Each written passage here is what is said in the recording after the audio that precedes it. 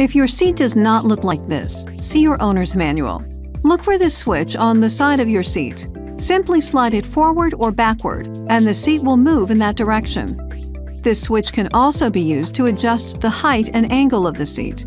Move the front or rear end of the switch up or down to adjust the angle of the cushion. Then push down or pull up on the middle of the switch to adjust the height. To recline the seat, push this switch backward until you achieve the desired position. To bring the back upright, push the switch forward.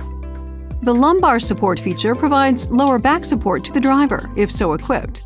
Push the front end of this lever to extend the lumbar support, or push the back end of this lever to retract the seat's lumbar support. To fold the second row bench seat flat for maximum cargo hauling, first lower the head restraints and the headrest. Remove the center headrest. To remove the headrest, push and hold this lock knob while moving the headrest in an upward direction. Store the headrest properly. Next, stow the second row seat belts in the seatbelt hooks found on the sides of the vehicle.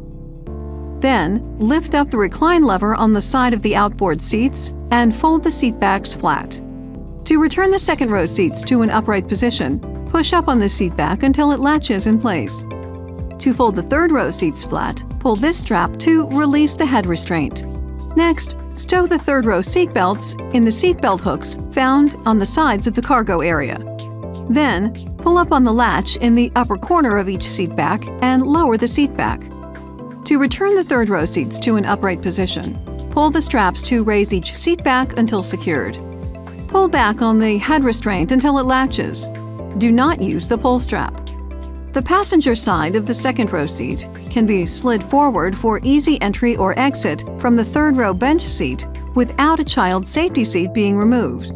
First, lift up on the seat back lever located on the upper outboard side of the seat back on the second row bench seat.